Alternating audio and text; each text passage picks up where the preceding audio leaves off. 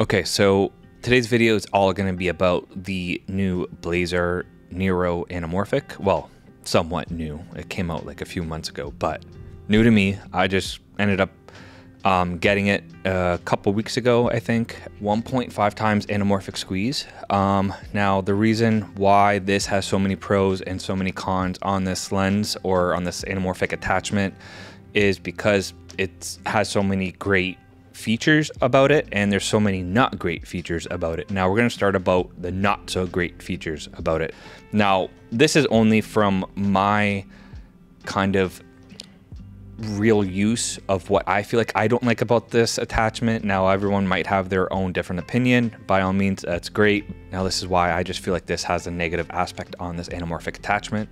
The number one and most highly voted number one feature that I think it brings this anamorphic attachment a little lower than most out there is the, I don't want to say bad, but it's very noticeable CA that this anamorphic attachment kind of produces. Now you can see it in certain shots, and some shots you don't see it at all. It all depends on what you're shooting and what you're using as your take-in lens. Now, most of my stuff, I love using my super multi-coated tachometer lens because I just feel like it has a lot of features to this lens. It's got a lot of character already, even without using an anamorphic attachment. Well, like I said, it's not very bad, but whatever, it's there. And then another one is that it's not sharp around the entire image, which it's something that we're gonna get on a budget anamorphic lens. Like, come on, this thing's only $1,200. Now, in my opinion, it's actually only sharp in the center, and on the sides, you can kind of see it's very distorted or very blurred. The distortion we're going to get from the anamorphic look, but it's actually a little bit more noticeable blurry than more of what the character is going to give us. Now, those are the only two that I find that I got using this anamorphic attachment. Now, we're going to get into the advantages or one of the pros that this attachment has. Now, I feel like there's more pros than cons of using this lens or the lens in general, or attachment, I should say. One, the weight. I don't know the exact weight of it. I'll post it here if I can find the weight, but it's very light. Now, the size of it, it's pretty small in size as well. So now if you find yourself doing a lot of gimbal work and you want to do anamorphic gimbal stuff, this lens is going to be the one for you. Now, the one thing about that is that it does not have internal focusing. So when you do focus, you do have the inside of the lens coming out, so it could kind of throw off the whole balance of the gimbal. But another advantage that I think that this lens has is the price. Now, when this lens came out, I believe it was $1,200 Canadian. I think the price is going to be going up as well. Not too sure when, but I've heard it's going to. I think the $1,200 Canadian was like an early bird price for this. Now, the flare color, I'm pretty sure it's like a blue flare. Now, from when I shot, I didn't really get any flares because I didn't really shoot into a strong light source. Another cool feature that this anamorphic attachment has is that it has a little button here, so it allows you to get a quick alignment while it's on the camera, so you know your attachment is going to be perfectly straight and you're not going to have a crooked image. Another cool thing is that it's got measurements here in feet and meters. I find that super cool. And then another thing is that it's got actual focus gears on the actual anamorphic attachment itself. So now, one cool thing that this attachment comes with is a way to mount it. Now, you can mount it two options.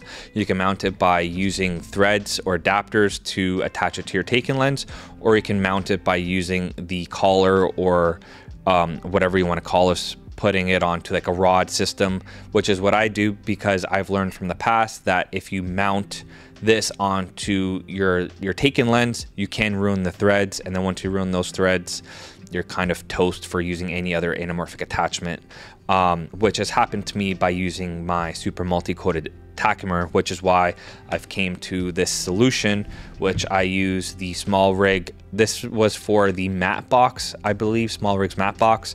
So I just attached it onto here, and then this is my base plate where I attach my camera or your rod system, whatever you're using, and then I can just kind of, if I need to change my taken lens, I just loosen this, take out the taken lens, and then replace it with another taken lens, and then I can just mount this back, and then I'm good to go. Instead of finding different thread sizes or attachments, whatever you're using to attach to your taken lens, I find this solution to be a lot faster, easier, and you're not going to ruin your taken lens. Now, you might have ruined your taken lens. I would highly recommend going this option because it's much faster. I've used many other different anamorphic adapters, such as the Avascope, the 40 Anamorphic by SLR. Now, if I'm going to compare this, I would say the main competitor to this anamorphic adapter would be the Avascope. Now, the Avascope has advantages over this one. But it also has disadvantages as well. One of the advantages is that it's more sharper around the entire image. I feel like the distortion on the Avascope is somewhat better than the Nero, but also the Avascope costs like around, I believe it was $33,000 or $4,000, and then it was also like $500 in duties. So at that, when you add everything up, you're close to like $5,000 bucks. And then also Avascope is a lot, and I mean a lot heavier than the Nero. So if you plan on doing gimbal stuff as well, I would highly recommend maybe going a different route. It is hard to shoot on the Avascope with going on a gimbal. It's going to be very front heavy, but the glass on the Avascope is very nice. The amber flares were beautiful. I'm gonna pull up some Avascope footage. Yeah, so that is the Avascope. Now, I mean, each lens is going to have their pros and cons. Now, the Avascope, I believe, had very to little no CA that was noticeable. The only time I can notice the CA on the Nero, Blazar Nero, is, you know, especially when you're shooting through trees and then you have a blue sky in the background, you can kind of see like the highlight. And then also, like I was talking about, you can see how it's not sharp in the entire image. But I mean, that's what we're gonna get when we're only paying $1,000 for an anamorphic scope. Like, you're not gonna get a perfect lens. Now, some people might even like that character, and that's why people end up shooting anamorphic stuff, because it just creates that character, it creates that mood, it sets you into that time of whatever you're shooting. I would highly recommend this because this is going to give you such more of a better anamorphic look. It's going to give you more of that teardrop bokeh. It's going to give you a lot more distortion, and plus it's a 1.5 times squeeze, which is going to lead me to another advantage, which I forgot to bring up, is that you can shoot this on cameras that do not have an anamorphic de-squeeze option, such as the A7 IV, and all the other cameras besides the FX3 and those higher end cameras, because those just came out with a new update. But because I would recommend this by shooting on one of those cameras or a camera something similar that doesn't have a de-squeeze option, is because it's a 1.5 times squeeze, so you're not actually squeezing a lot. You're only squeezing very little, to the point where it's actually still viewable, it's noticeable.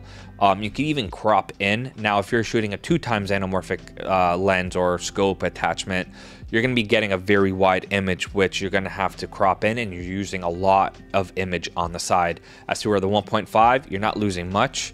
I actually shot this, and I would actually recommend shooting this on full frame cameras that don't have a de-squeeze option, which is weird. You just get a different look, you get a bigger depth of field. So that's it for today's video. If you guys like this footage, let me know in the comments, or if you guys used another anamorphic adapter that you guys would recommend as a starter who is getting into the anamorphic stuff, drop that link below. Let me know what you guys are shooting on. And until then, we'll see you guys on the next video.